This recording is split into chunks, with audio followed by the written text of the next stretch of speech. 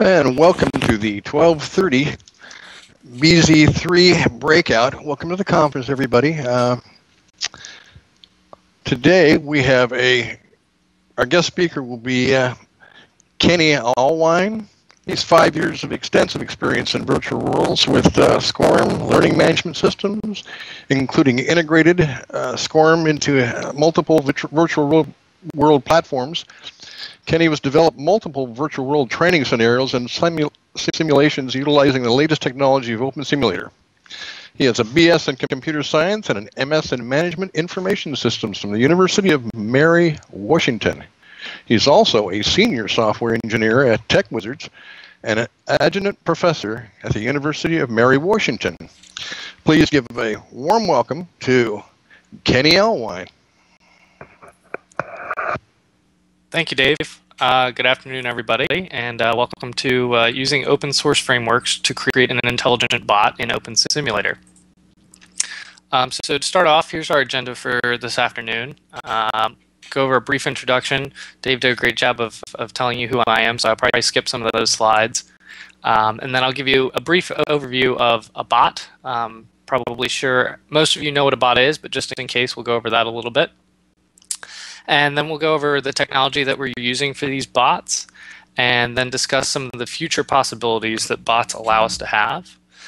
And then finally, any questions. And hopefully there's a lot of questions, and we can get into some technical discussions if you'd like. And I'll try to leave a little bit extra time for discussion at the end. So as Dave said, I've been doing virtual worlds for a while now, and the reason that we have been using bots is because primarily what I'm doing is learning technology using virtual worlds and using virtual worlds to teach. So bots help me do that with the company that I work for, and that is TechWizards. And the reason I'm going into this is because primarily what TechWizards is focused on doing, and what I've been doing for TechWizards with the team, is using virtual worlds, doing training development, and really using open source solutions so that we can provide a great benefit to both virtual worlds and to the end user. So we've done some virtual worlds using these bots for NavAir, NavSea, and the US Air Force. And I'm probably not going to go into much detail about those builds during this talk, but if you have any questions, please see me afterwards. But this is kind of just a background as to why this was developed and why we're using bots. So now to the important part of the talk. What's a bot? And then as well as what's a bot, what's intelligence? Because in the beginning we said that we're gonna create an intelligent bot, but what does that mean? And then finally, why do I need a bot? So first off, what's a bot? So when we're talking bot, we typically mean that it's automated. So it's something that can act on its own, doesn't require interaction from us, and can do what it wants and what it's programmed to do. Also, in our case, we want our bot to look like an avatar. We don't want the user to realize that they're interacting with the bot. So we want them to look just like you or I.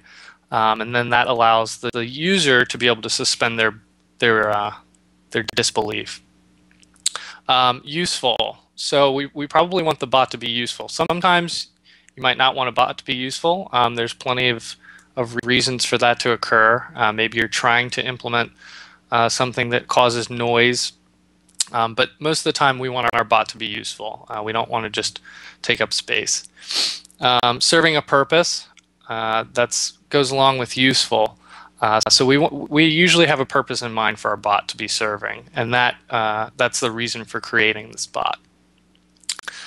And finally, a bot can mean a lot of things. In our case, a bot is an automated intelligent agent that we're using in the virtual world to help with either our scenario or our virtual training situation.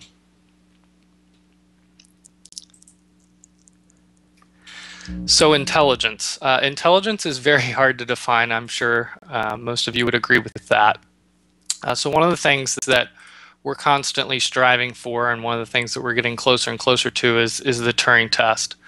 So for those of you that aren't familiar with the Turing test, it's based off of a test that was introduced by Alan Turing in the 1950s. And it's basically trying to understand the question of, can machines think? And thinking and intelligence is very hard to define, as we know. So is it possible for us to create a bot that passes the Turing test? And by passing the Turing test, we mean, can it act like a user, look like a user, as we talked about earlier, but can it act like a user and communicate with everybody so that the users aren't sure whether it's a bot or if it's an actual user? And that's what we're trying to achieve with this bot that we're talking about today. Another part of intelligence is it giving you the information you need? So it's one thing to just be able to fool people into thinking that you're a real person, but are you getting the information from the bot that is pertinent, that's relevant, and isn't just some canned response that could still trick the user, but at least it's just not sure? So that's part of intelligence. Teaching. So we want to be able to teach the bot either through us as the administrators or from the actual users that they're interacting with. So that's something that, if you're intelligent, you can teach things, and you can also learn, and that's the next point. So the bot needs to be able to teach things, and he needs to be able to learn things. And that is kind of going a little bit past the Turing test, but to us, that is what intelligence is.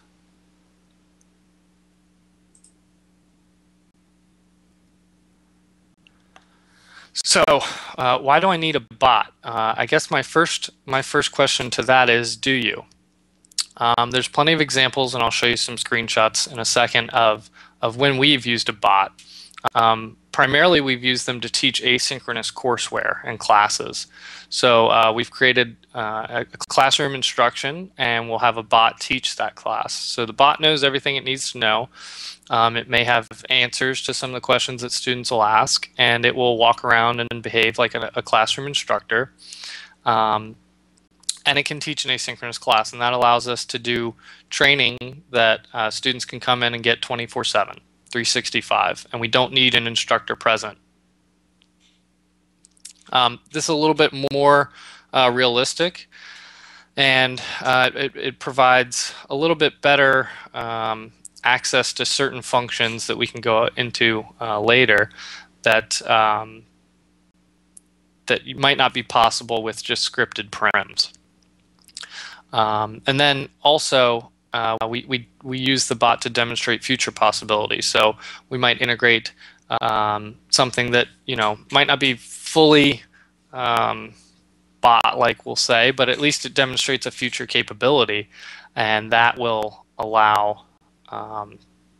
That's something that you might not be able to do without a bot. So I guess the question is, you all are probably familiar with the NPC functionality in OpenSim. If you're not, I highly recommend that you look it up. And with that, there's a lot of stuff that you can do, and it's great. So sometimes you might not need a bot. If you don't need intelligence, if you don't need some of the features that we're discussing now, then maybe an NPC is the way to go. It's easier on the server, and there's a lot of good reasons not to use a bot. But I will say there's a lot of good reasons to use a bot. And one of the things is it's ultimately extensible. So you can do pretty much anything you can dream up with a bot. And I think that's an important point to make, is that with the NPC, you're limited to what OpenSim is implemented, as opposed to if you're using a bot like we're discussing, there's a lot that you can do.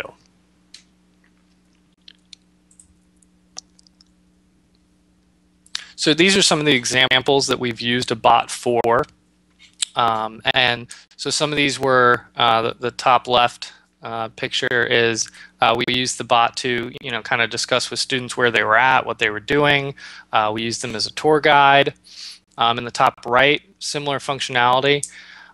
We used them to kind of talk about what ship they were on, where they were going, what their objectives were, and had them move around.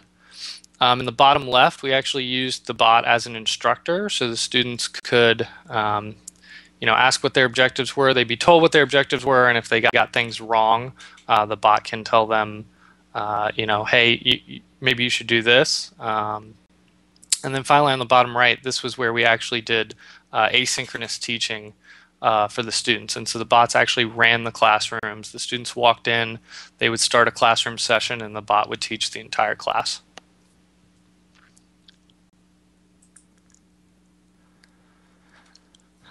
So some bot capabilities. We've been talking about bots and what they are and what they're not, but really, what can the bot do? So one of the things, I don't know if you've noticed or not, but next to me has been Alan. He's been very patient and quiet the whole time. So if you direct your attention to local chat, and just to remind you to please stay off of that for the time being, we can communicate with Alan, and he can respond back. So hopefully everybody's seeing his responses to us. So not only can Alan obviously log in and log out from OpenSimulator, he can respond by name, so he knew who I was. We're not going to show following an avatar because I don't want to run around the stage right now and have him run around, but he can also gesticulate, so we can have him go ahead and wave to everybody. Hopefully you guys saw that, so let me do it again just in case. So gesticulating is important. Obviously, we use gestures when we're talking with one another, and having the bot be able to respond and gesticulate is an important part of passing that Turing test and making people believe that he's real. So I guess I'm going to chat with Alan. So Alan, where are we? And he knows where we're at, so he says we're at the OpenSimulator Community Conference. So Alan, why are you at the conference? So he's here to demonstrate his capabilities. Okay, well, Alan, what are your capabilities? And you can see there, hopefully you saw that while he's also answering the questions and carrying on a conversation with us, he can gesticulate at the same time. There's a lot of questions that we can ask that are, not necessarily pertinent to our conversation at hand. So, Alan, what is your favorite color? His favorite color is blue. That's interesting. So you can see just simple things like what's your favorite color. Some of the things that seem kind of innocuous or not important, those really add to him being a intelligent bot, we'll say, but also one that can kind of carry on a conversation. Somebody might just see somebody standing around and just start a conversation, and so you kind of have to have that pre-programmed knowledge in there. One of the other things that we're talking about here on the slide is to provide relevant real-time data. So just being able to respond to what's your favorite color, obviously anybody can program that. But when we start to do things like, Alan, what's in the news? And you see he throws back a lot of information there. And that's really just to demonstrate what that is. And it's really the Google News feed. So what we can do and say what's in the news, we can actually have Alan go out, find out something that's actually in the news, and he could then go in and kind of drill down and give you more relevant information. So that was kind of all of it at one point. But the goal with that is to kind of show some of the capabilities of using real-time data. One of the other things is, Alan, what is the weather like in Fredericksburg, Virginia, where I'm at right now? So he's saying currently it's cloudy and 78 degrees, and that's right. So we can pick any city, and he can figure out what the weather's like. So if you give him a home location, let's say, and say, Alan, you're in Fredericksburg now, and then somebody says, hey, what's the weather like where you're at? Then he can respond with the real data, and that kind of lends to making the bot seem more realistic. One of the other things that we have on the slide there is obtaining knowledge. So what we can do is we can actually train Alan. So if he responds that he doesn't know something, we can actually tell him the correct answer. And another feature is the admin feature. So what I can do is say, Alan, show me the admins. And there he gives me a list of the admins that we have. So what that allows us to do is to tell Alan to go away. And you can see he logged out and said goodbye. So with the admin functionality, what we're trying to do is allow us to do some of the, obviously, admin functionality. And so a general user can come up, he can talk to Alan, and he can ask all these questions, interact with them. But certain functionality we have reserved for admins, such as teaching, so that somebody can't teach him, something profane or inappropriate, or teach him something that's wrong. So we have admin functionality for that. We can add admins. So if we want an instructor to be an admin, then we can do that. And another thing that we can do is we can have Alan log in and log out using the admin functionality. So that's pretty much most of the functionality that we have right now. And if you want to afterwards, or maybe during discussion, we can show you a little more of that. And I'm going to get Alan to log back in now so that he can be here for this conversation. Feel free to talk if you want in local chat now if you need to. But Alan might respond, and we're not sure how Alan will respond.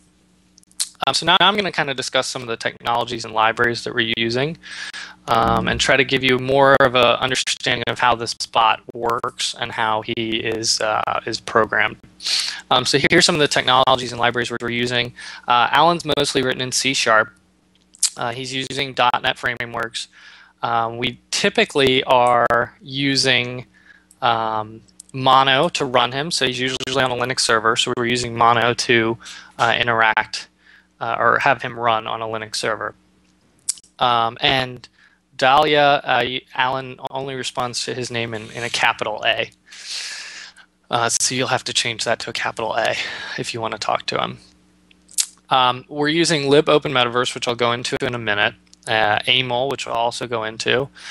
Yes, he is very formal. And then finally, we're using Apache for a part of the bot control that we're going to talk about. So let's get into some of these technologies. So libopenmetaverse is actually a collection of .NET libraries that are written in C#, and that allows us to interact with virtual worlds. So libopenmetaverse is sort of a what you could use to make a viewer, and so Alan is acting like he's logged in via viewer, like you or I would. That provides us with an API that lets us interact with the virtual world. We can log in, we can log out, and most of the actions that you as an avatar can perform. And so that's very powerful. That kind of contrasts with the NPC functionality, where you're sort of limited to Linden scripting language. But with this API, Alan is basically a real user at this point, as far as OpenSim is concerned. And that allows not only him to behave like a real avatar, but we can program his behavior, and we can also interact with other programs that are not in the virtual world, and that's how we get our relevant real-time data.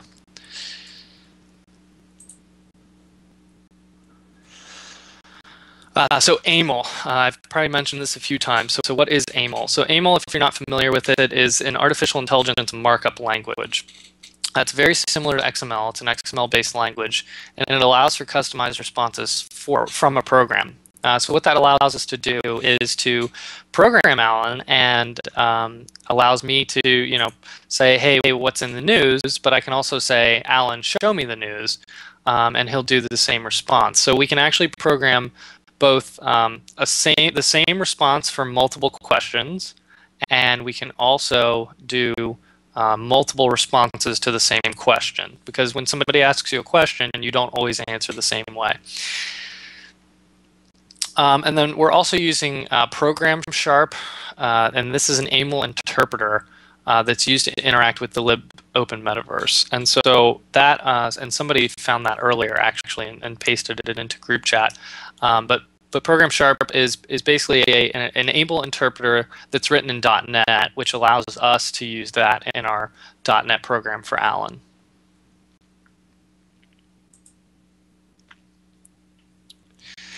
This is a high-level architecture, and hopefully my pointer is showing up on the, yep, okay. So at the top here we have the web interface, and I actually have a screenshot of that.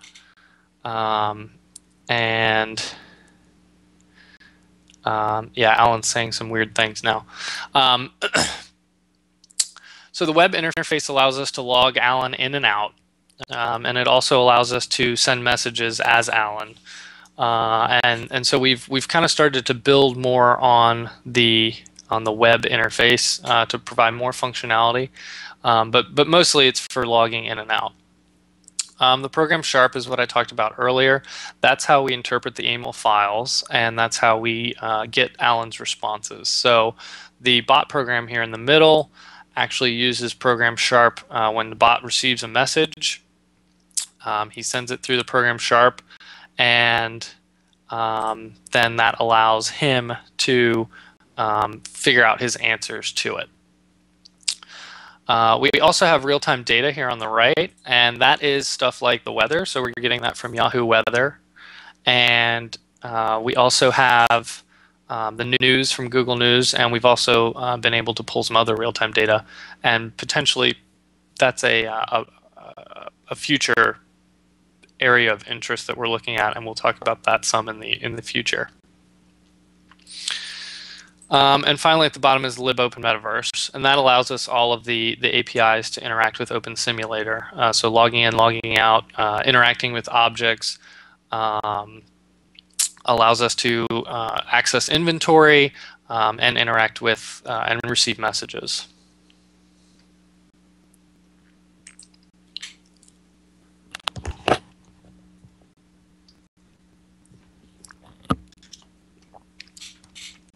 Okay, so this slide, hopefully everybody can read that. You may have to zoom in a little on the slide. But this is sort of the bot control code. And I'm not going to go over all of it really detailed. If you have questions, feel free to message me. My contact information will be on the last slide, and we can have a discussion. Basically, the login function here is how we're logging into OpenSim. And you can see we have a seat location, and that's where we're going to log into. Typically what we do is we have Alan log in and sit on an actual prim, and that allows us to do a little more interaction with him and certain things within the environment, because part of our challenges is when we log in as an avatar, we have to have Alan be able to see what we see and do what we do as humans when we are in OpenSim. So typically you log in as a viewer and you're driving your experience, but Alan's logging in just like you or I would, and we don't have a way of doing that. So usually we're interacting with him with prims. And as you can tell, you can see client network login right here. That is basically where we have a configuration file, and we put in the first name and last name just like you would have. So Alan is just like a real avatar would be.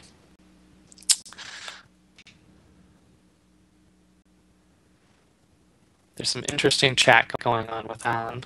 I'm glad everybody is getting to enjoy the chat with him.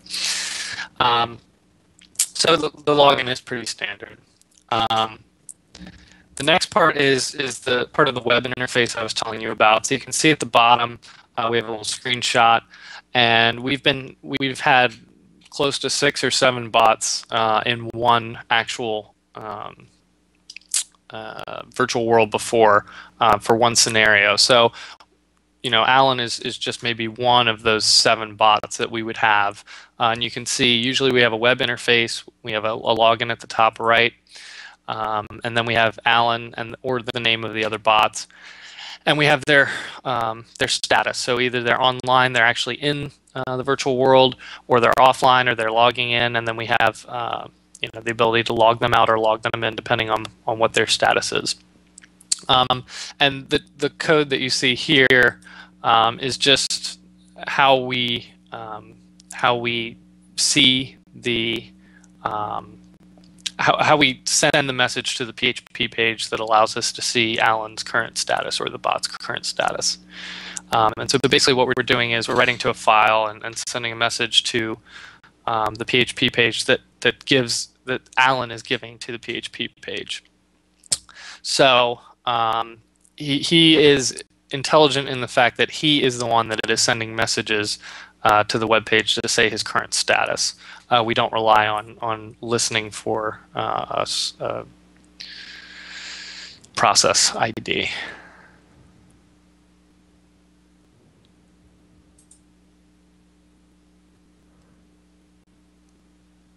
Okay.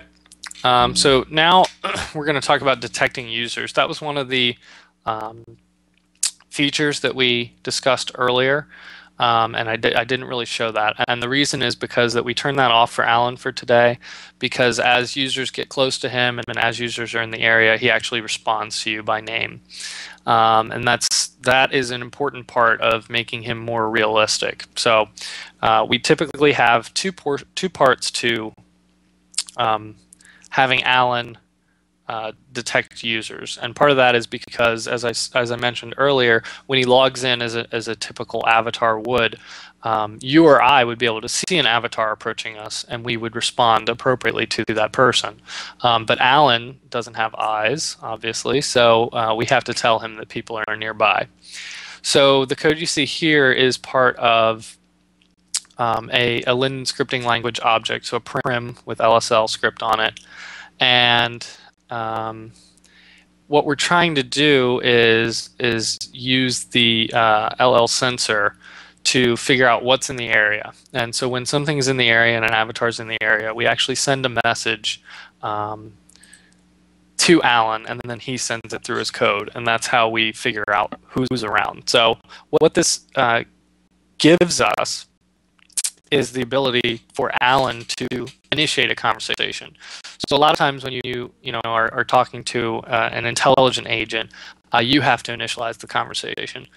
But with this, when you approach Alan, he can say, "Hello, my name's Alan," or whatever our response is at the time, and he can actually engage you first. And I think that's an important part of making this experience more realistic, because a bot, an unintelligent bot, I would say, only relies on being pinged or receiving stimuli, so to speak. Whereas with Alan, he can actually be engaging, and he can be the person that starts the conversation. So this is one of the features that we worked hard on just to ensure that.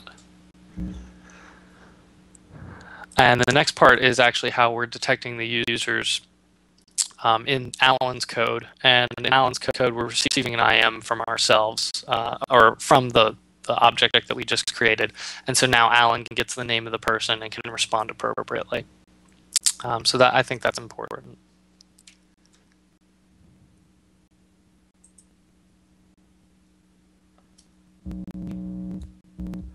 The next part is detecting chat. So obviously, we've been using that extensively right now, and Alan has been responding to all of your chat messages, hopefully correct. It's been hard to try to keep up with both.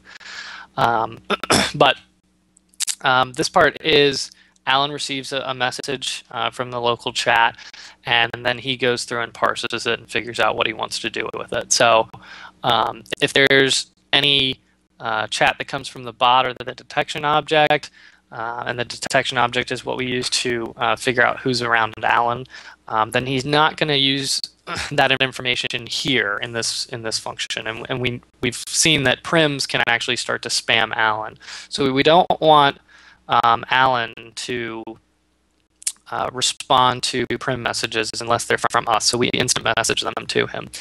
We just want Alan to respond to local chat. And that's what this is doing. And one of the other things that we've noticed is if you don't make it so that Alan only responds to his name, and that's down here. So if Alan doesn't respond, if Alan just responds to everything, then you can get to a point where bots can actually start talking to bots, and they constantly continue to talk. So what we try to do is eliminate that possibility, and we require the bot to be addressed by name. So that is a little bit formal, and that is a limitation right now, and that's something that we can potentially look at in the future. But for right now, we require people to address them, and that's sort of how you would do it in the real world anyway. So that's not really something we see as a downside.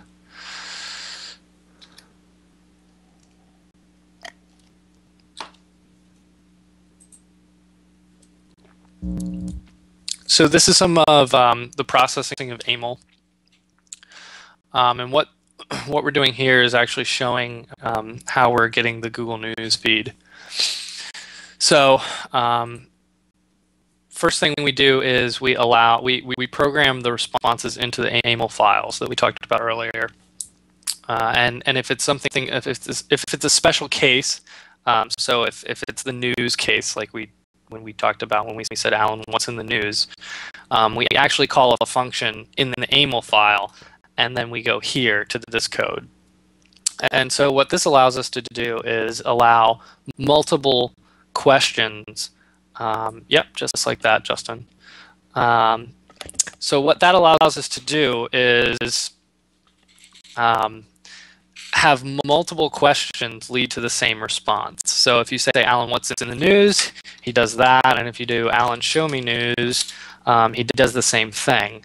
And that's sort of how a real person would respond. They understand that there's multiple ways to get the same answer. And then that allows us to just program, in AML, the different responses, or the same response for different questions. And then the code that you see on the PowerPoint is actually how we're going and getting that information from the web. And as I discussed earlier, part of the benefit of using the system like we have now is the ability for him to get relevant real-time data. If you ask a bot, what's it like there, and they say, I'm in a computer or whatever, that's not as engaging as saying the weather is nice out or the weather is cloudy and stormy. So when a user interacts with the bot and they get the actual results for the weather where they're at, that's really powerful, and it helps to engage the person with the bot more. Same with the news.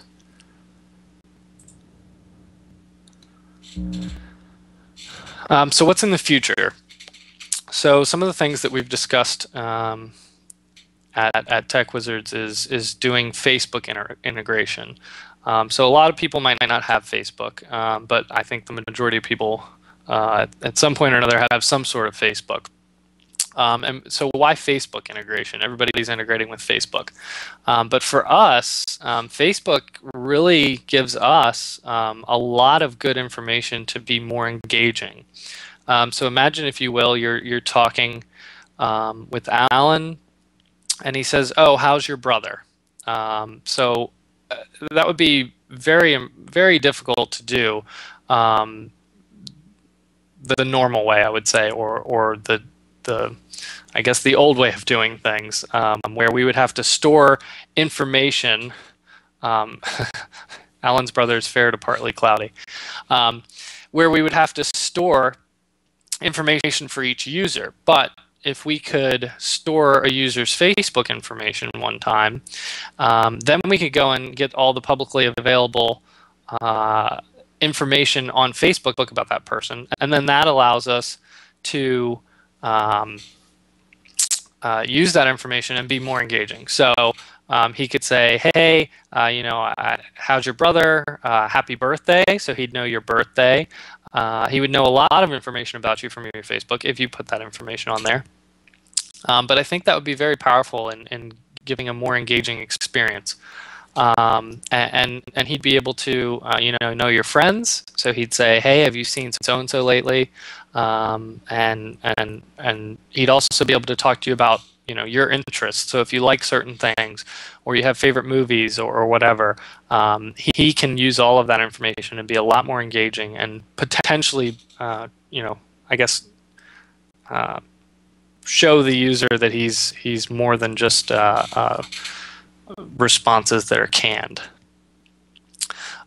Similar to that is storing experiences with users. So if you're, if you come and see Alan, maybe he stores how long or when you last talked to him, and then when you see him again, he says, hey, I haven't talked to you in a while, if it's been a certain amount of time. Or maybe he says, hey, I just saw you yesterday. So maybe his responses change based on past experiences he's had with you. And that sort of goes into emotions. And so if you're rude to Alan constantly, nobody be rude to Alan. But if you're rude to Alan constantly, maybe he gives you shorter answers. Maybe he's not as nice, not as forthcoming. Maybe he doesn't greet you when you first come up because you're rude to him. Or maybe he's very nice to you if you've been nice to him in the past. So that's things that also provide a more engaging experience, obviously.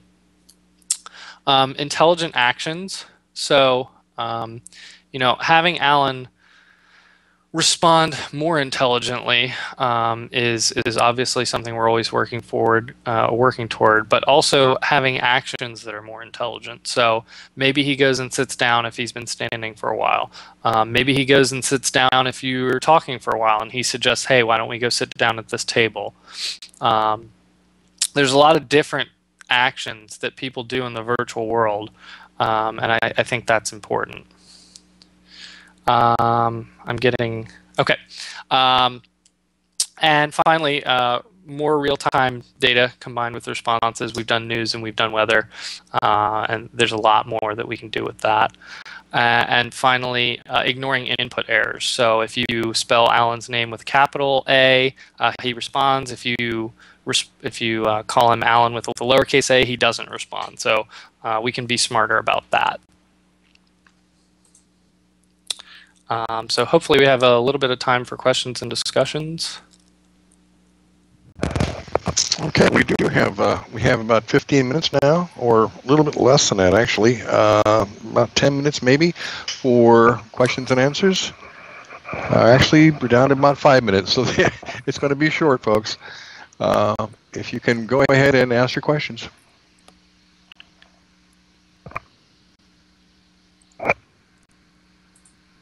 I'm reading K's. Give me 2 seconds.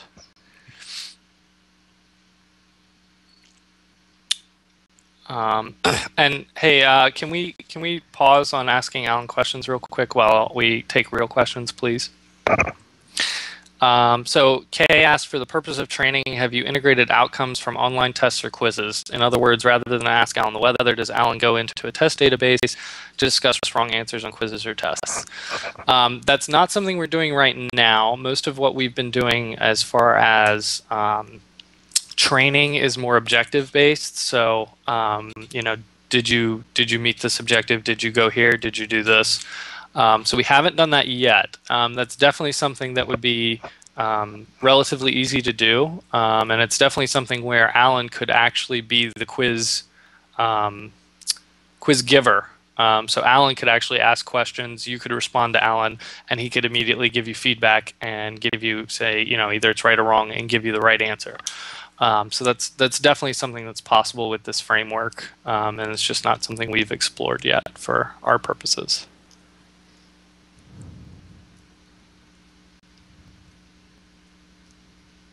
And he did answer your question. I see that now. Are there any other questions?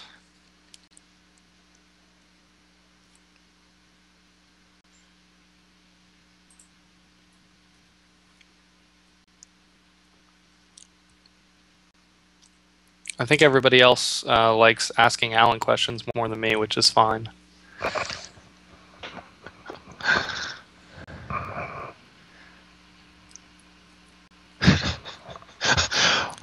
All right, and at this time, then we'll go ahead and take a break. And I believe Kenny will probably be here with Alan to have any more questions afterwards. And thank you for all being patient and being such a good audience and not typing in the first section of the presentation.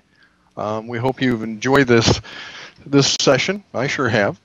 And don't forget that you can log on for more sessions and times to get the answers you need at http://conference.opensimulator.org.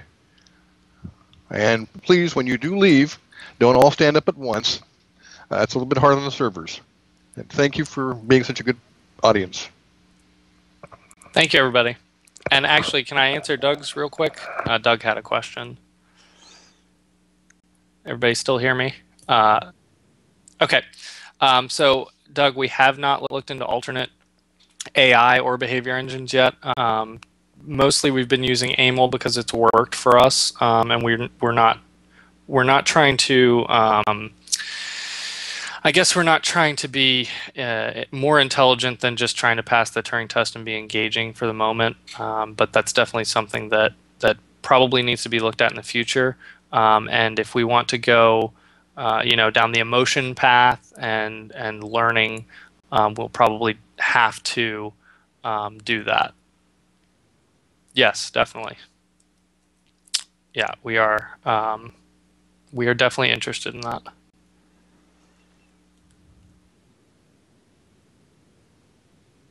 Yeah. Okay. So if you have any other questions, feel free to contact me. My contact information is on the slide. It's just kenneth.allwine, 2 L's, at tech-wizards.com. You can also Google my name and find me on social media. But I'll be more than happy to answer any questions that you might have. Or you can give me a phone call.